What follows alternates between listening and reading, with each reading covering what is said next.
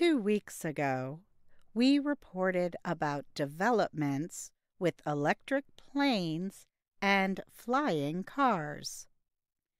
That technology could bring change to commercial and personal travel. Last week, 2 companies, Kitty Hawk and Uber, announced their plans to bring flying cars to reality very soon. Sooner than you think, flying cars may appear in the skies. Imagine never having to worry about traffic, stoplights, or road construction. A flying car could get somewhere much faster than one traveling by road. On the other hand, imagine having to avoid drones and other flying cars.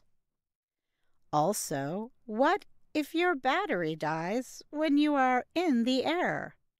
And how will you know where to land? Kitty Hawk is a startup tech company supported by Google co-founder Larry Page. Kitty Hawk president Sebastian Thrun helped start Google's self-driving car project.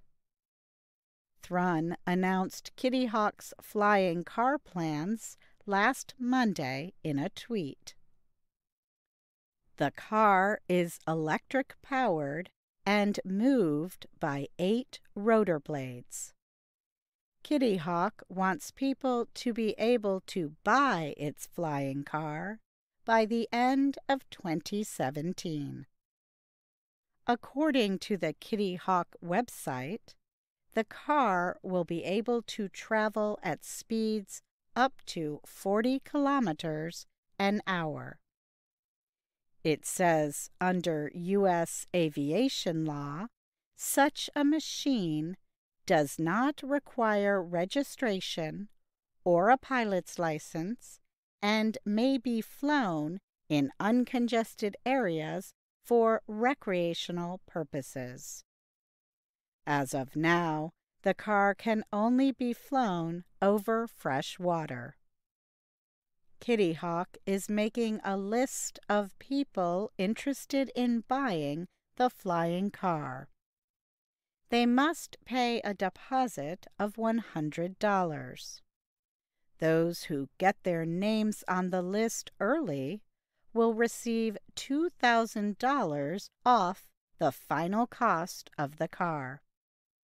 However, Kitty Hawk has not yet announced the price.